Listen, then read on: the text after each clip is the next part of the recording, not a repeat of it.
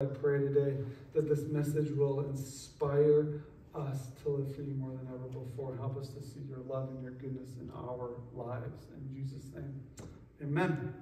Amen. I normally preach a series of different topics and things like that, right? And so this year, we started the year talking about faith in January. We hit on what worship is in February. In March, we talked about just the Bible. We just talked about, can we trust it and all that kind of stuff. But this week and next week, I'm not in the middle of a series. I'm just preaching on Palm Sunday, and I'm preaching on, Easter next week. And so this is what we're going to do. We're just going to talk about Palm Sunday. So I have 3 different truths about Palm Sunday for you. If you don't know, Palm Sunday is recorded in all 4 Gospels. It is when Jesus entered into Jerusalem. It is that whole story. That is the recollection of Palm Sunday. I'm going to read out of the book of John. All the scriptures are on the screen or pulled out on your phone or tablet, or if you are old school and you actually like paper, you can do that as well. But you know, it's all good, right? Like, you're not a worse person for pulling it up on your phone. I've got a little Bible reading plan I use on my own phone. It's all good. It's all gravy. So, but John chapter 12 is kind of where we're going to look, and then we're going to look at Psalms as well. But John chapter 12, verses 12 through 15 says this. The next day, a great multitude that had come to the feast, when they heard that Jesus was coming to Jerusalem, they took branches of palm trees and went up to meet him and cried, Hosanna, Hosanna, Hosanna, Hosanna, Hosanna. I may exaggerate a couple Hosannas. Blessed is he who comes in the name of the Lord, the King of Israel. It says, then Jesus, when he found a young donkey, sat on it, as it is written. Here's another quote. Fear not, the daughter of Zion. Behold, your king is coming, sitting on a donkey. And what's cool about this is some of these quotes in John are actually quoted from the Old Testament, and we'll show you those as well. But the first truth I want you to see through this idea of Palm Sunday is simply save me, or save now, save us, just depending on the translation and how it gets translated. But the meaning is exactly the same. Save me now. And they cried out, Hosanna, Hosanna, blessed is he who comes in the name of the Lord. See, before Jesus could have been a prophet, he could have been a priest. Like, they had different terms for him, teacher, all these things. But now he's going from just prophet to king, prophet to Lord. And he was stating his claim on who he was and their claim in their life. But what we were going to realize later on, that it wasn't all maybe that they thought it was going to be. But this is a prophetic thing that is happening throughout Scripture, because it was something that was said in the Old Testament that's being fulfilled in the New Testament. They were welcoming him as the King of Israel. See, the word Hosanna, a lot of people think Hosanna means praise, praise, praise, or just praise. So they're saying Hosanna, Hosanna, Hosanna. Praise him, praise him, praise him. It doesn't. It doesn't. It actually means save now. Hosan means save. Na and a means now. So it means save now. So what they're doing is like, save me, save me, save me, save me. Don't wait. Do it now. Right? Don't wait. I can't wait. I need it now. Psalms 118 says this. It says, Lord, save us. It says, Lord, save us. And that's what they're quoting. They're quoting Old Testament scriptures. In fact, it says, save us and then grant us success. And what they're doing is they're not only saying, God, save us, but they're bringing their own personal lives into the equation. They're saying, save me. Save me. Or how many times do we have that exact same prayer thousands of years later? Lord, don't just save me, just don't help me, but do it now. Right? Do it now. Right? And it may even be that we did our own bad decisions. Right? I made this bad decision, this bad decision, this bad decision, this bad decision, and I got myself in this bind. And I'm going, God, save me. Just don't help, but save me now. Save me now. As I've been reading the last couple weeks on this, there's a scripture in Psalms It's called Psalms 107. That I just kept reading through, and it's really, really powerful. But it talks about how God saved them multiple times. So watch this. Watch what it says. Psalms 107, verses 4. And I'm going to just read little bits and pieces of the entire chapter. But my advice is just to take chapter 107, write it down, and read through it a bunch. Here's what it says. Verse 4 through 6. They wandered in the wilderness in a desolate way. They found no city to dwell in. Right in the middle of the desert, they had no place to go. You ever feel lost, like you have no place to go? You're not alone. They were hungry and thirsty, and their lives ebbed away. Then they cried out to the Lord in their trouble, and he delivered them from their distress. Verses 11 through 13 says this. Because they rebelled against God's commands and despised the plans of the Most High. You ever been there? So he subjected them to bitter labor. They stumbled, and there was no one to help. Then they cried to the Lord in their trouble, and he saved them from their distress. 18 through 20 says this. They loathed all the food and drew near the gates of death. Then they cried to the Lord in their trouble, and he saved them from their distress. He sent out his word and he healed them. He rescued them from the grave. 26 through 29. They mount up to the heavens. They do go down again to the depths. Their souls melt because of their trouble. They reel to and fro and stagger like a drunken man, and they are at their wits' end. Then they cry out to the Lord in trouble, and he brings them out of their distresses. He calms the storm so that the waves are still. Then they are glad because they are quiet. So he guides them to their desired haven. And then verse 31 says, oh, that men would give thanks to the Lord for his goodness and his wonderful works to the children of men. You see, at the end, he's not rebuking them for crying out. He's simply going, in my opinion, he's kind of going, why didn't you do this all along? Why did you get yourselves in situations? I'm always going to be here for you. The scripture tells us that he's never going to leave us nor forsake us. So, but why would you want to get yourself in this situation in the first place? He's like, I'm going to deliver you. I'm here for you. But man, can't you just thank me all the time? And it got me thinking that phrase, wits end. I was like, that existed? Right? Wits end. You ever feel like that? At a job you don't like, teacher you don't like, you're just like, I feel like I'm at my wits' end, and I don't know what I'm going to do. We aren't alone. Because here's the deal, when you think you're at your wits' end, that's when you feel lonely. That's when you feel all by yourself. That's when you're like, nobody's paying attention, nobody knows what I'm going through. I am isolated, I'm in a desert, I'm hungry, I'm thirsty, I'm desperate, I just don't know what to do. I'm at my wits' end. If you feel like that, I'm telling you, just read Psalms 107 on repeat. Read it every morning, read it every afternoon, read it every night. It's just one chapter, it's not that long. Right? It's 2-3 minutes, it's a 2 or 3 minute break, honestly, out of a cycle of negative thoughts that'll help you just continue to readjust. It happens to every person. You know, a lot of times when we get at wits end, people call people. You ever find yourself in that situation? Right, for some reason, because of what I do, I get a lot of phone calls and text messages from people who are finding at their wits end.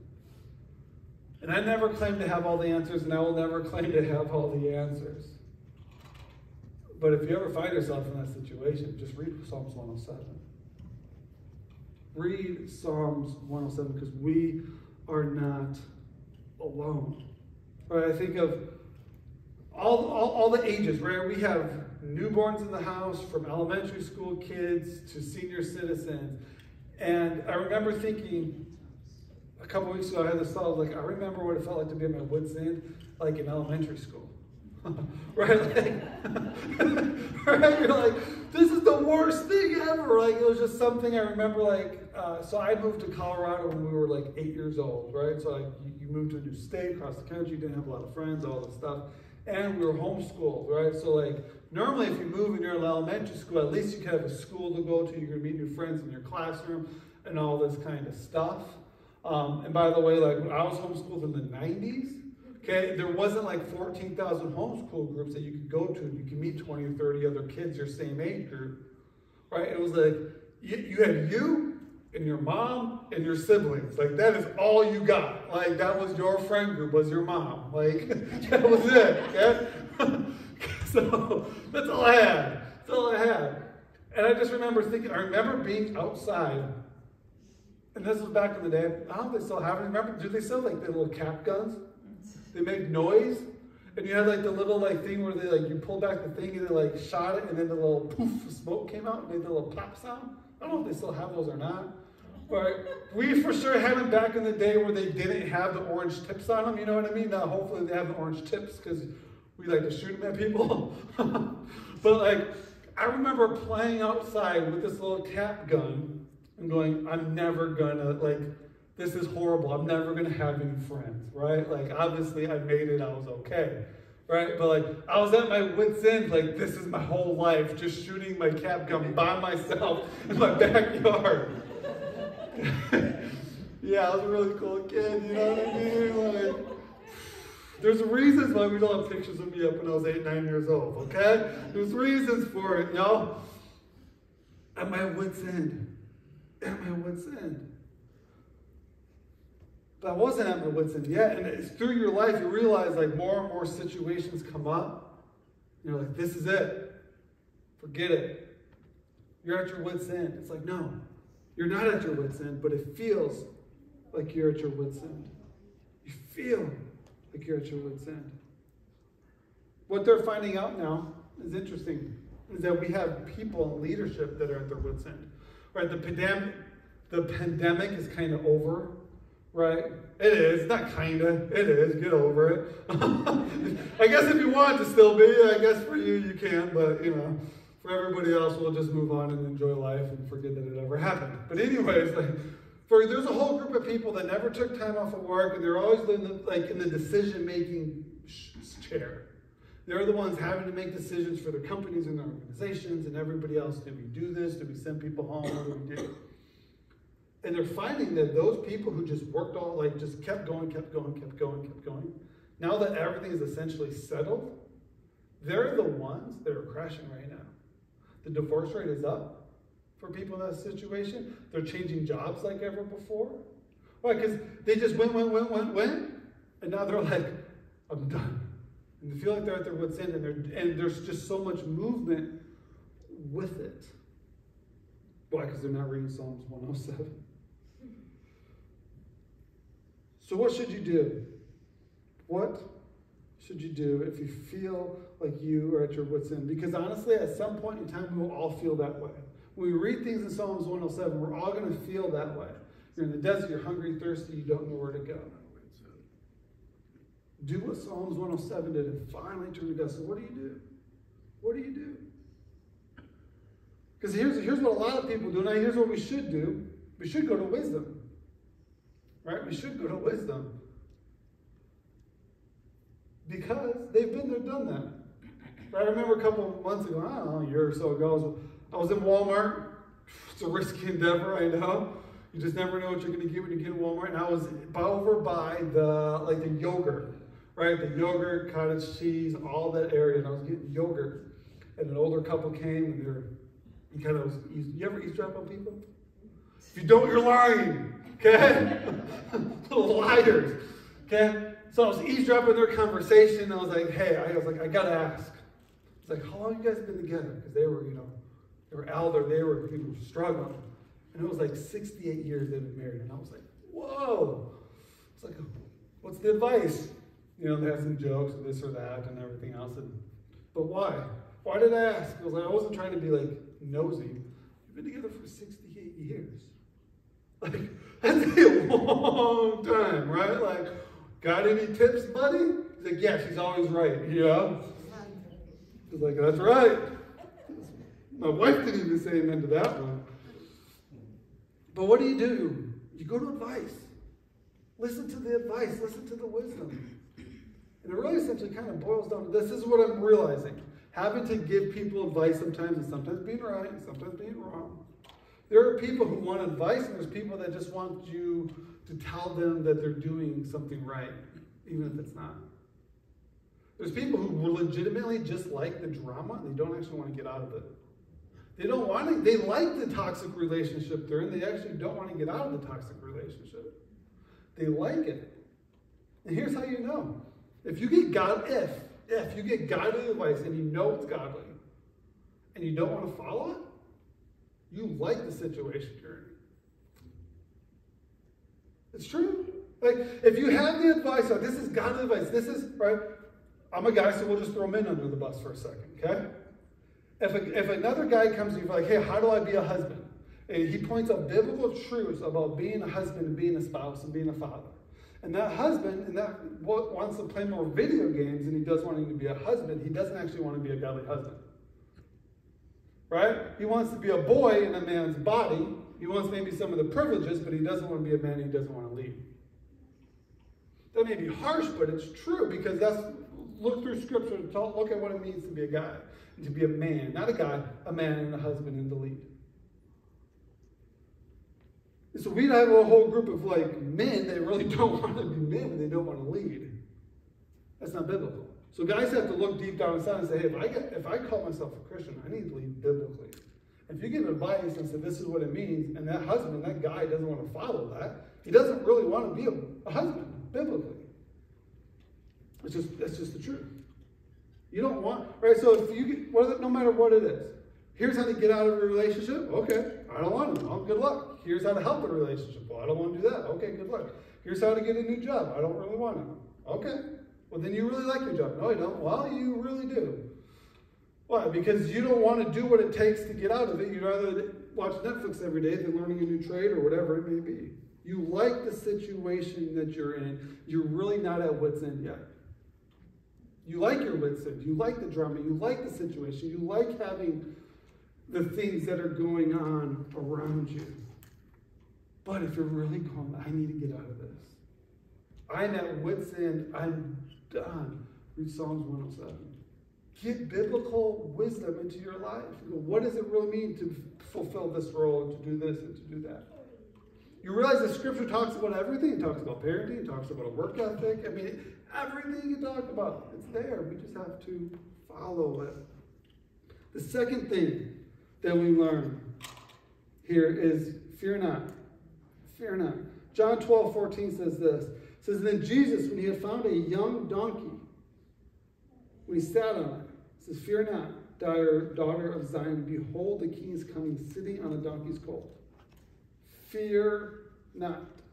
Here's what's interesting. Here's what I found. So either do not fear or fear not or something along those, that phrase, right, in the Bible, is mentioned 365 times. And I was like, that is a strange coincidence that I don't think is a coincidence.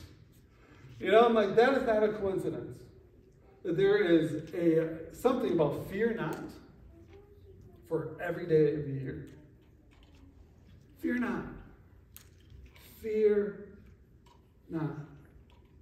Put your trust in God and don't be afraid. Don't be afraid. Fear not. I get it. It is a lot easier to stand up on stages and tell people, hey, don't worry, it's going to work out, than it is to live that out about 3 o'clock this afternoon. You may remember it through lunch, but that's about it. Right? That's about it. But then we're going to go back to being stressed and worrying about paying bills and taxes and all that kind of stuff. When God tells us don't fear, it's not a bad thing. It's a good command. It's a good command. Now, it doesn't mean we just simply say, hey, I'm not going to fear, don't fear. Well, we'll let God take care of it. We're not going to listen to God's advice. Because that's like half of how God works in our lives. He puts people who have godly advice to help us do things. So we don't have to get ourselves at wit's end. So you don't have to go through the stuff that we have to go through. But we don't like to listen to God's advice so many times. It's a huge way, but don't fear. And here's what you really have to understand. Fear sells. Fear sells in the church community. Fear sells outside the church community. Inside of faith, outside of faith, I don't care what faith background, fear sells. Outside of mainstream media, fear sells. Inside of mainstream media, fear sells. Sells. It doesn't matter what area of life. I don't care if you're just starting a media company or you've been around the longest. The easiest way to get people to watch is to promote fear someplace, some way. It is. God's going, don't fear. Don't worry. Don't be scared. Fear not. And it's not the idea that he's all controlling. It's that when we continue to do the things that he's called us to do, he'll be with us 24/7. He's got us if we follow his lead. If we follow his lead. But when we read about it in Psalms 107, they didn't really want to follow his lead until they found themselves at the wits' end. They found themselves empty. They said, now what do I need to do? Now what? What do I do? I mean, right, we deal with this both like on practical levels. Or how many times do people say, hey, they finally get healthy, or they say, hey, I finally have to make a change in my health, but it's after they go to the doctor and realize that they are pre-diabetic, right? We see this locally, right? A couple of years ago, they asked me to, the GLW asked me to be in these school meetings because they wanted to redo all the elementary schools and this or that. And the principal legit asked me at the time, he goes, and one of the teachers, we have a parking problem. If you want to see something funny, it's not funny, but if you're ever bored at about 2:55 to about 3:05, 3:10, right, go sit between GLW and the high school and just watch the chaos ensue, okay?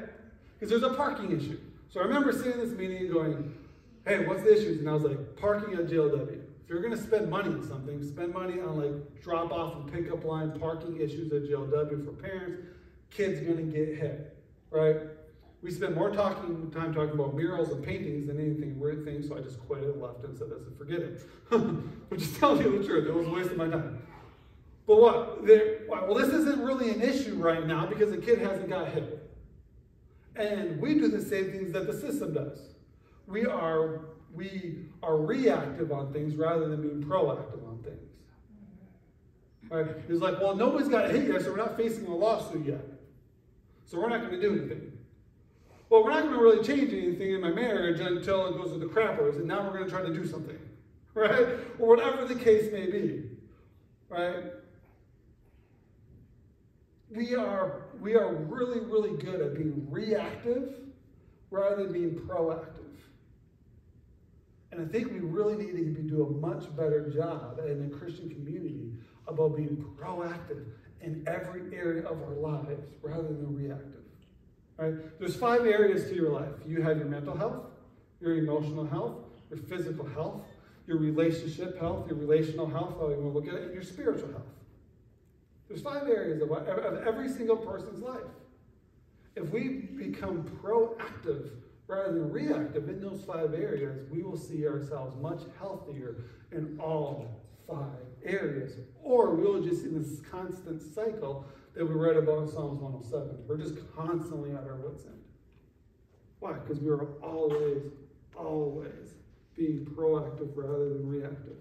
And this is both in church and outside of church too, right? Our camp that we send our kids to every year. Reactive instead of proactive. You know how I know? There's a little road that goes through it, just like school zones, right? Everybody has to slow down to 15 miles an hour. It's because kids are running through camp all the time. And guess what happened a couple years ago? Kid wasn't paying attention, car wasn't paying attention. Car got hit by a car. Well, guess what? Now they're trying to raise funds to build a tunnel underneath the road so that kids can go underneath the road rather than cross the road because a kid got hit by a car. They're being reactive instead of proactive. And it's probably a couple trains of thought, right? It's probably a lot easier to raise money when somebody got hit by a car rather than eventual what somebody could possibly happen. It's just why? Because it sells us more than anything. So it's always easier to be reactive than proactive. But we do the same thing. All right? Adults do the same thing that we ridicule our kids for. You know how I know? Your kid ever have a test and you tell them to study for like a couple, right? Study for an hour for 2 weeks straight for this test. Even though we studied for 3 hours the night before the test. Okay? That's what they're going to do too. Right? So the night before they haven't studied at all, never read the book, never watched the video, never did anything for it. Now they're going to cram. That's how we all got through college, so don't be so hard on them. Okay? But that's what we do in our lives. We are reactive rather than proactive. Fear not. Fear not. Fear or faith is the opposite of fear, but faith takes action. It's not forcing something, it's choosing something. You're choosing to believe that God's way is better than your way, better than my way. It's choosing God's future for your life and God's marriage for your life and God's career for your life rather than your own. Fear not. Fear not. They had to bring him a donkey and a colt, which would have been like a foal, like the baby donkey. Which is always interesting, right? Like, can you imagine, like, hey, we're a couple miles out of the city. There's going to be like a donkey a couple miles away. Can you go get it for me? What are you talking about, Jesus? Yeah, there's going to be this donkey just sitting there. Go steal it. You want me to do what? Yeah, dude, you're going to take that dude's donkey and his colt for me. Appreciate it. Did the pastor just ask me to go steal stuff? Like, what is going on? That took faith for them to walk along, because we kind of read stories and we tend to think like, oh, that was like 50 yards. And he just kind of stopped and we can like see the colt in the distance. And the guy's like, yeah, come take it from him. No. That's not how this thing played itself out. They would have probably been a couple miles away, having to go on like a couple mile hike to get this thing. Like, where is this thing? Is this the one? Is this the one? Is this the one? Always interesting to me. But here's what you have to know. Here's what you have to know. If it's biblical, again, if it's biblical action that somebody's telling you to do that you're reading, if it's biblical, it's a big if, you better do it. Because if not, it gets harder and harder and harder. Because the devil wins every time we don't act on the biblical faith and the biblical teachings that we know we're supposed to do. No matter what it is. Every time we say no to something God is telling us to do, or just knowing that we should do, it becomes harder and harder and harder to do it. Being proactive means acting in faith even when our feelings don't match it. That's faith. We cry out, save us, save us, save us, save me now, save me now, save me now. And we cry out, fear not, fear not. It's going to be okay, it's going to be okay. The third hard truth that we see is Jesus never comes the way we expected. Because what we want somebody to come and solve every issue, and this is what we expect to happen. God's like, no. If we really want to be honest, we want the other person or somebody else to solve it, right? Because it's our boss's fault we're not getting the raise. It's our boss's fault we're not getting the promotion. It's our spouse's fault the marriage is bad, right? It's not your fault. It's always somebody else's fault. It's the teacher's fault my grades stink so bad. Whatever it is, right? Whatever it is. Especially if you're homeschooled, it's always the mom's fault. Right? Like, at least that's what I always blame it on, right? It's Mom, it's your fault. What are you talking about? That's what the book says. Oh, oops. Right? We always like to pass the blame to somebody else. Because it's not what we expect. We have something in our head. Let's go back to John. Fear not, daughter of Zion. Behold, your king is coming. Your king is coming sitting on a donkey's colt. Now here's it is. The paraphrase of Zechariah 9:9. Here's what it says in Zechariah.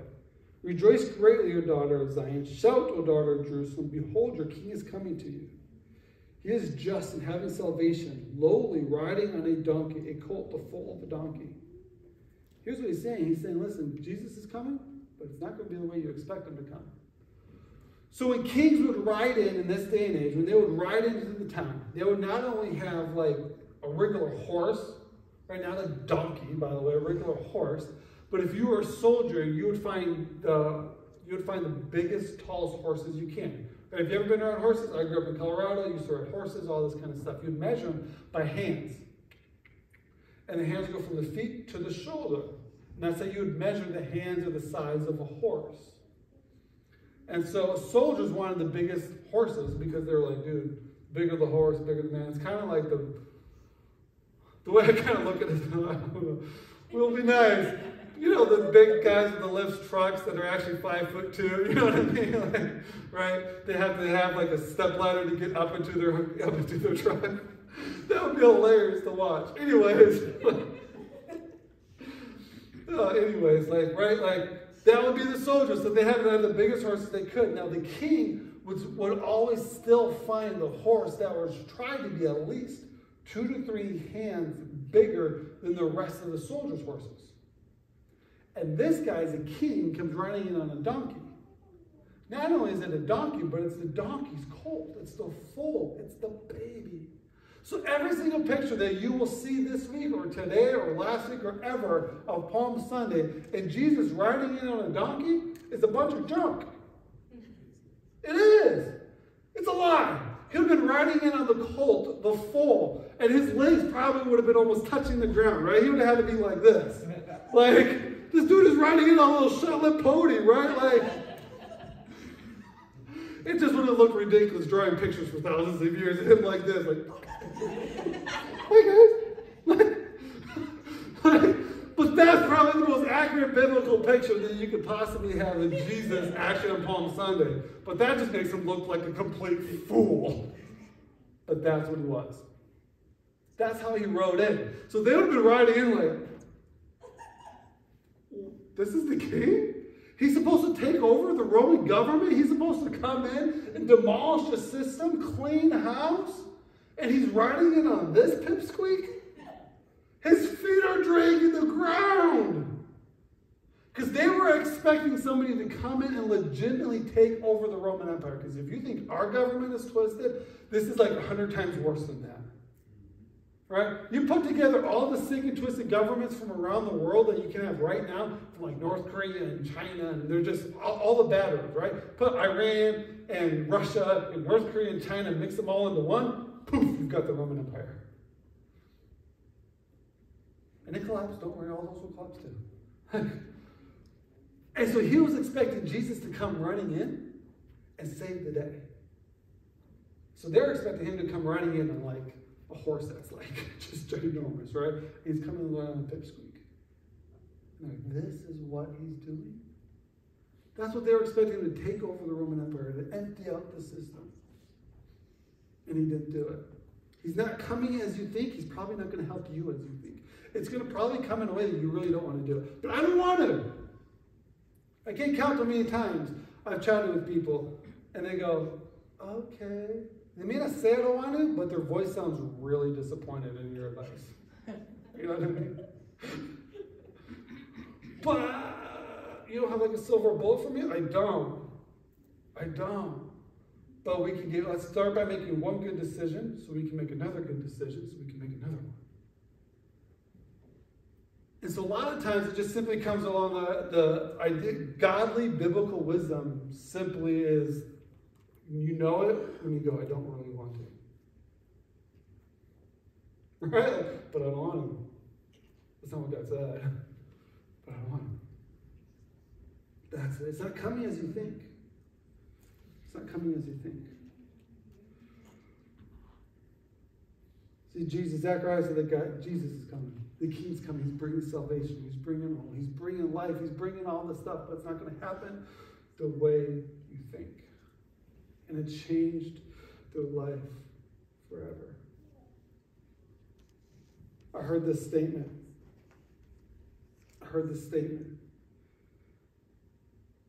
When Jesus was being who they wanted him to be, they gave him palms. They praised him.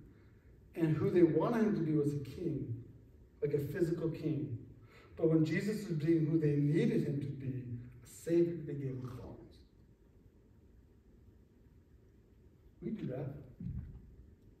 We want God to come in and save a temporary solution to a permanent problem. God's like, I didn't come to give you a temporary solution. I came to solve a permanent problem. Eternity. That's what I came for. I'm coming, but not as you expect. I'm not coming to solve something temporary. I'm coming to solve it permanently. You want a permanent solution to your career? Follow me. You want a permanent solution to your marriage? Do what I tell you. You want a permanent solution to raising kids? As hard as that is, follow my lead. Amen. Follow my lead. You want a permanent solution to how to deal with coworkers? Read my word. You want a permanent solution to friends and teachers? Do what I tell you. Follow my lead. Live with the morals and the values that I've instructed. The only way our culture changes is if we do what God says. It's the only way. We probably never get there. But we should. When you act in faith, when you do what you should do, when you're trusting God as your Savior, He knows best. He knows best. Some of them did. Some of them there, and they watched him come in, and it wasn't how they expected, and like, this dude's a fool. We wanted somebody to come in and take over, and he's riding in on a baby donkey. Are you kidding me? It's not always going to be how we expected. We don't always like it. I read the Bible quite often, okay? I don't always read it like what it says. And I have a choice I have to make. Do I follow what the Bible says, or do I follow and do what I want to do? And I'm a person like you guys are, and there's times where I do my best to follow what the Bible says, and there's times where I look back and I'm like, yeah, I didn't do what the Bible said. I didn't have the self-control that the Bible says I should have. It's like, oh, oops, I bad. Sorry. You know, like, and so what you do is you just don't keep compounding the problem. But isn't that what we do? Because we're so prideful? We react a certain way. We don't want to admit we're wrong. So then we just keep compounding and we keep piling stuff. And then we find ourselves at our wits' end. We're like, I don't know how that fell apart. Well, it was just one little thing after another. After another. After another. And that's really how you know whether or not you do something God's way or not. You following godly advice? When you hear it, are you willing to do it? Are you willing to do it? Are you willing to say, all right, I want to lay down what I feel like doing, because I know it's godly. I'm going to trust when I do what God says, God begins to move in my life. Well, how many times do we pray, God save me, God save me, God save me? And God's like, I've told you how to do this, but you don't want to do it. So I can't. Because until your faith with actions, then I can move into your situation. But you have to do it first. I'm here with you to help you through it. But you're calling out, save me now, because you're at your wits' end. He's like, I told you what to do. I've laid it out for you. I even gave you somebody to explain it to you in common sense. But you didn't want to hear what they had to say. Do it. Just do it. This is why we spend 4 weeks reading Scripture and teach you why the Bible is so true and how you know it's true and all this stuff. Why? Because this is really what it boils down to. If we don't want to know, if you don't know, Scripture is true. It's the authoritative Word of God. It is awesome. It is impactful, and it can change your life. It's just a bunch of stories you're really not going to follow it, and it just becomes another religious activity to make yourself feel better about yourself. But when it's God's authoritative word and it can change your life, it is impactful. And you follow it. And it can change your career. It can change a relationship. It can change you and it does change you from the inside out. But only if we follow what it says, even when you're yelling and screaming, God save me now. Don't just look for a temporary solution. Christ came to change us permanently. He came to hear from heaven to forgive our sins and to change our life. Are we willing to do the things that he says to do? Because he is the King of Kings and the Lord of Lords. Every week I try to end at some point in time in the sermon, I end with a take-home. It's just this little idea of something you're like, here's one little thought. It's kind of a nugget. I try to make it like the sermon in a sentence, right? Everything 35 minutes wrapped into one little sentence, and here's what I got. Do you trust God? If you follow what he says, do you trust him that he will come through? Or do you want to solve the issue of whatever your wits end is your way? Right? What's your wits end? I'm at this. I don't know what to do about that. This is bothering me. I got this over my shoulders, and I got this on my plate. Are you willing to dive into God's word and do what he says? Or do you just want to do it his way or your way, and you want him to agree with you? I don't know. I can't make that decision for you. But Jesus came in ways that they didn't expect. And there's going to be things that he tells you to do that you're not expecting either. And sometimes we know it. Because you can be in church long enough. And some of the dangers actually about growing up in church is that I can know it, but it's a lot easier. It's so much easier to know it in here than to know it in here to live it out there. Mm-hmm. And knowing it in here doesn't really mean much. I have to live it.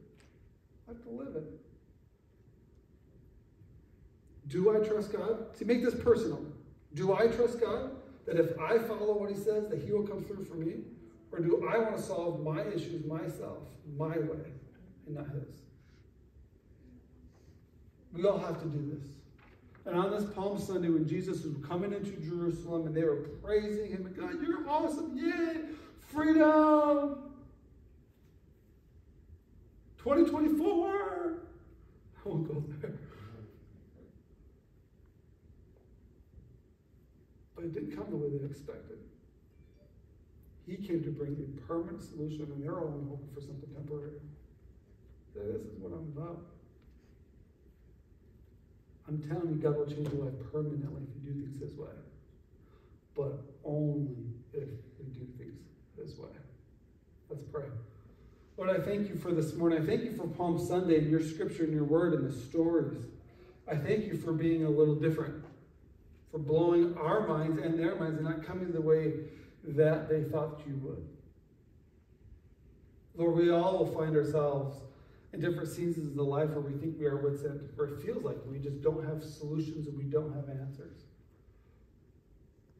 Lord, give us strength to find those answers in your word and to do what you say.